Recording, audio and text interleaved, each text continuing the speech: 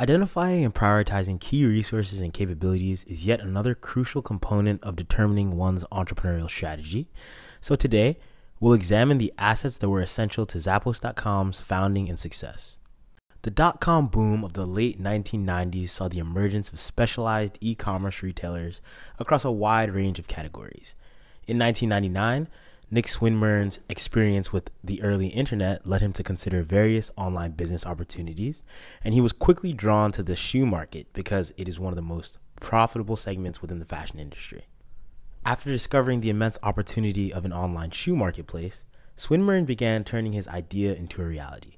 However, he quickly realized that he himself lacked some of the key resources and capabilities that would be essential to the venture's inception. So now, we'll walk through an exercise that would have facilitated Swinmurn's identification and prioritization of these key assets decades ago. Please note that I'll be outlining the exercise from Swinmurn's perspective prior to his recruitment of early teammates. And as I go through the process, I'll highlight his early insights and explain how they've led to the recruitment of each specific team member. So first, we'll start by identifying a list of key resources and capabilities required to create value, and determine those critical resources and capabilities that may be difficult to develop or acquire. To create an online shoe marketplace, the first thing that you would need is extensive shoe inventory. Swinmurn definitely lacked this resource, and he didn't have the capital to develop or acquire the inventory himself, so this first box will remain unmarked. And as we move forward to early hires, remember that we'll be completing this exercise from Swinmurn's perspective prior to recruiting anyone. And since there is no hires yet, this entire column will remain untouched throughout the exercise. Under the can make column, if we consider Swinmurn's early idea, which was simply an online shoe marketplace, we can note that although it may be difficult, he could in fact try to make a new line of footwear and sell that online. And of course, an alternative to making these shoes would simply be purchasing them, so we can buy. And ultimately, Swinmurn decided that he would indeed go ahead and buy these shoes, and in order to do so, he needed sufficient capital. So in 1999, he approached angel investors Alfred Lin and Tony Hsieh, who contributed $2 million to his efforts. Another resource or capability that's essential to building a successful online shoe marketplace is some type of early internet or e-commerce expertise or experience. Luckily, Swinmurn did possess this expertise as he worked for AutoWeb.com in its early days. And moving on to the can make column, we can note that this expertise could be developed through research and experimentation, so it can be made, so to speak. And alternatively, Swinmurn could acquire a teammate with the knowledge, so it can also be bought. And looking back at resources and capabilities, this is an online shoe marketplace, so we would also want some footwear industry expertise. Unfortunately, Swinmurn does not have this relevant expertise, but as we've just noted, this expertise could be developed through research and experimentation, and we could acquire a teammate with this knowledge. So it can be made and it can be bought. And one final key capability that Zappos.com would use to create value for customers was extraordinary customer service. This essential capability may not be immediately obvious, but it would be key to distinguishing Zappos from its e-commerce counterparts. So we'll explore this point a little bit more in later portions of the exercise. Moving across, we can note that Swinmurn did not possess this capability, but it could be made or developed by hiring in-house representatives or bought through customer service call outsourcing. So now that we have identified 4 key resources and or capabilities that are required for value creation, we'll move on to prioritizing 2 of these assets that are most essential, or at least worth exploring a bit more. Given that Swinmurn kind of decided that he would buy his inventory early on, and given his early internet experience, I believe that the 2 most valuable assets to continue exploring would be footwear industry expertise and extraordinary customer service. So here we can go ahead and note that footwear industry expertise is essential to the venture's long-term success because relevant knowledge of the industry supply chain and trends will help the early team sort out logistics. If the venture starts off with this knowledge, they'll know the best inventory suppliers to contact, they'll know how much to purchase, and they'll know where to get the best quality inventory from. So it'll really give them a head start with experimentation. And now, revisiting extraordinary customer service, We can note that this is essential to the venture's long-term success because during the early 2000s, most online retailers wouldn't even list a customer service number on the website. And those that had customer service generally outsourced calls, and that created a really impersonal shopping experience. And once Zappos.com's early team identified this status quo, they knew that offering exceptional customer service would make them superior and that it would ultimately translate into success. Customers would be more willing to purchase shoes online if returns, exchanges, and complaints would be readily addressed. So Zappos would go above and beyond to offer that customer experience. Now that we've decided what to explore further, we can move on to section 2. Here we'll be assessing the advantages and disadvantages associated with internal development versus external acquisition. So continuing with our first critical resource, footwear industry expertise, we can note what we've identified previously, which was that the venture is capable of developing this resource by pursuing research and experimentation within the industry and learning as it progresses. But a potential challenge of this learn as you go approach is the fact that something like this is likely time consuming, costly, and really unforgiving if a serious mistake is made. But alternatively, the venture could acquire this resource by simply hiring someone that already has the relevant experience and someone that can provide those crucial insights immediately. Not only would this be less time consuming, but it could be less costly in the long run. Moving one step further, we'll have to acknowledge that challenges and disadvantages of acquiring these resources would be the cost of finding and hiring someone with such profound knowledge. Finding someone like this will probably require a fair amount of networking and research, and once we do find who we need, it'll probably take a fair amount of negotiations to get them on board. So we'll have to bear in mind that this faster, somewhat easier approach will come at certain costs.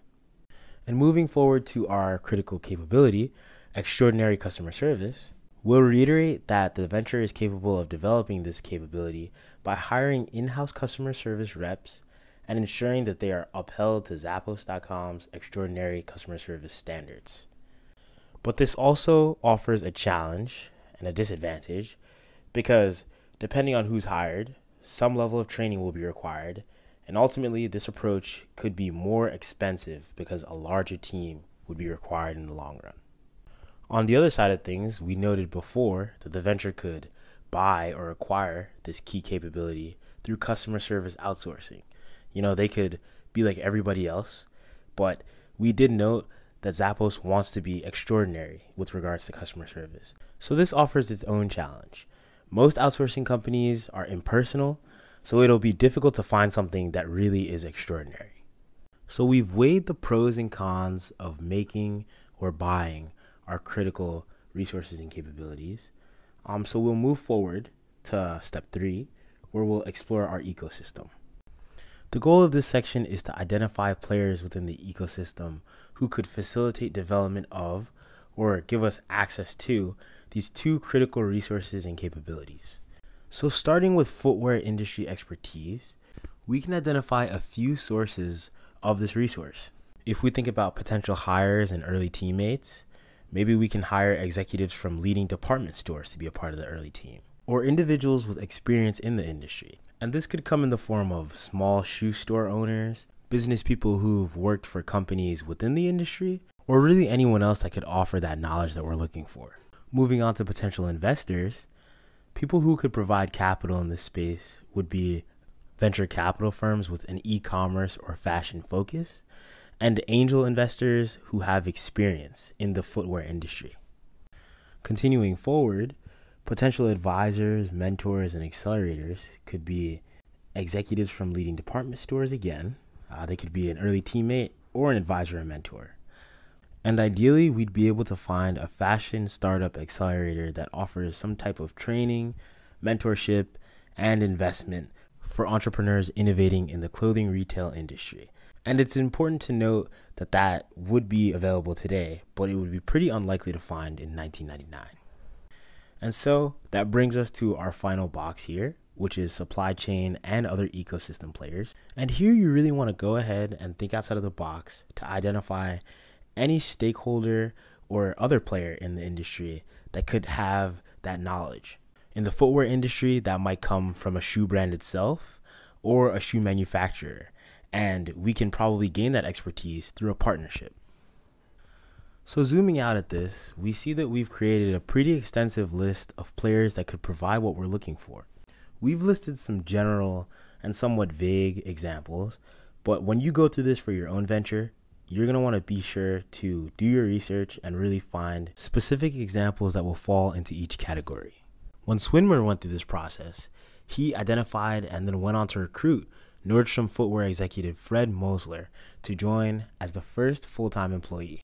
And this turned out to be a wonderful decision because Mosler's involvement was crucial to the venture's early experimentation and ultimate success. He proposed that Zappos invest the bulk of their remaining financial resources in buying inventory, and this decision went on to help the team determine whether or not their combination of in-stock inventory and customer-focused experiences would gain traction. So identifying, prioritizing, and acquiring footwear industry expertise proved to be a crucial contributor to Zappos.com's ultimate success. So now we'll go through the same process for extraordinary customer service. Potential hires and early teammates that possess this capability could be well-trained, experienced customer service representatives.